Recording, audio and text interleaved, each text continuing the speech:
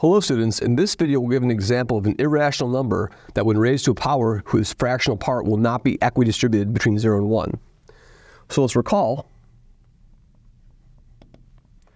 a1, a2, a3, an is equidistributed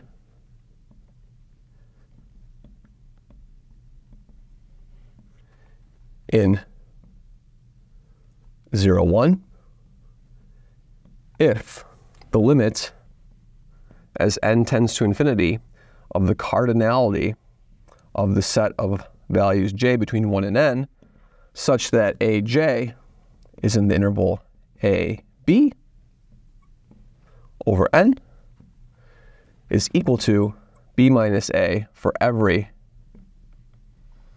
ab a subset of 0, 1, okay?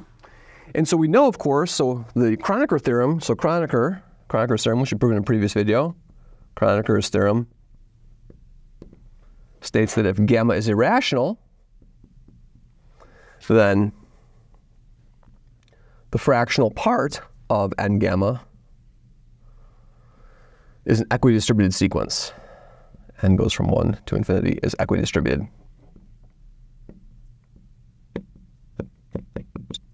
Okay, that's what Kronecker's theorem says. However, if we look at gamma to the power n, that may not be equidistributed. And so here's the example. So let's consider, so this is not true, so this is not true for gamma to the n in general, the sequence gamma to the n, the fractional parts of this, of course, in general. Okay, and so here's the idea. What we're going to do is we're going to define. So let's consider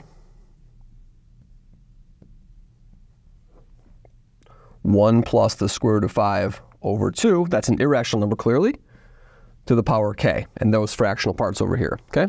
Now, I'm choosing this particular number, 1 plus root 5 over 2, because I know this relates to the Fibonacci sequence, right? Then, let's call these points over here u sub k. Then, let's not call those, let's call them, yeah, let's call those things, yeah, so we'll call that, let's just leave it as it is, okay? Let's just consider that sequence over there. Then, consider uk is 1 plus root 5 over 2 to the k plus 1 minus root 5 over 2 to the k.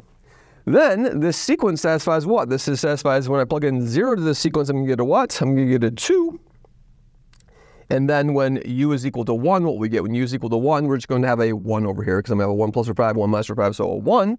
So it's not exactly the Fibonacci sequence, but this satisfies the same recursion as Fibonacci, right? So then, so these numbers, this sequence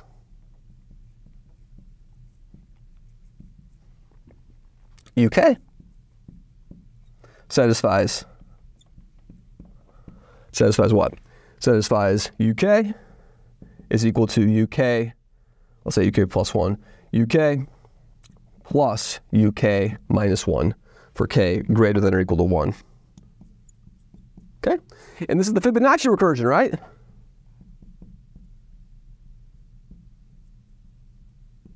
I won't get the Fibonacci sequence because I start with 2 and 1, so I'm shifting the Fibonacci sequence a little bit. But what's the key feature of this? The key feature of this is I go from 2 to 1, the next one's going to be 3, the next one will be 4, et cetera, et cetera, et cetera, et cetera. So this sequence uk is integer valued. So uk is integer valued. The sequence uk is integer valued. Okay? That's important. Why so? Well, now let me make the following observation. So let's look at this. So now I know that this other term over here, 1 minus root 5 over 2, is clearly negative. So negative 1 is less than 1 minus root 5 over 2 is less than 0. So that tells me two things. It's negative. And so I can conclude this. I can conclude that 1 minus root 5 over 2 to the power 2k is greater than 0, clearly, right? Because it's an even power. And 1 minus root 5 over 2 to the 2k plus 1 is less than 0. And in both of these sequences, the 2k's and the 2k's plus 1, they both tend to 0. So this tend and this tend to 0 as n tends to infinity, okay? Excellent. And so now let's look at our fractional parts of our sequence over here. So let's consider now, so consider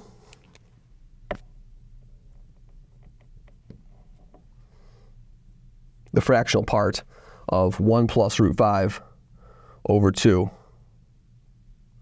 to the power 2k, and 1 plus root 5 over 2 to the 2k plus 1, those fractional parts, okay? Well, these numbers are tending to 0, so so I know that if I look at 1 plus root 5 over 2 to the 2k, plus 1 minus root 5 over 2 to the 2k, this number over here, so these numbers over here, and these numbers over here have to add to give me an integer, right? And these numbers are positive and going to 0. So these numbers over here are tending to 0. And so these numbers over here, the fractional part of those things have to give me an integer. So I have a tiny positive number, a very, very small positive number, and then this fractional part over here, and those things are going to 0, so in order for that to be an integer, these things are going to have to be converging to 1 because the tail of that fraction over there, the tail of this decimal over here, has to add on to that positive part to give me something. So it has to go, these things are tending to 1 as k goes to infinity. Okay? Whereas over here, what's happening? If I look at the odd numbers, these numbers over here have to what? These numbers over here have to tend to 0. Why so? Because to get a fraction over here, these numbers are negative. I have to add a small amount to compensate for that negative number that's going to 0. So I have a very, very, very small negative, a negative number very, very close to 0. I have to add in a very small number. So these fractional parts are converging to 0 as k goes to infinity. Okay? So in other words, your fractional parts are either going to 1 or 0. So in other words, what can we say about the distribution of points about 1 over n, the cardinality of the set of points j between 1 and n, such that what? Such that these numbers over here, the fractional parts of 1 plus root 5 over 2 to the power j,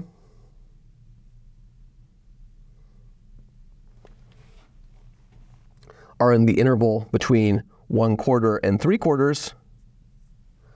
Well, as n goes to infinity, this clearly goes to 0 because I'm either going to 0 or 1. I'm nowhere close to 0.25 or 0.75. I'm just alternating around between 0 and 1, and that tells me this goes to 0. So that shows that this sequence over here of these gamma to the power n, where my gamma over here is 1 plus root 5 over 2, those powers of gamma are not equidistributed between 0 and 1, so the corresponding result for Kroneker's theorem is not true when we consider powers rather than multiples. Thank you very much.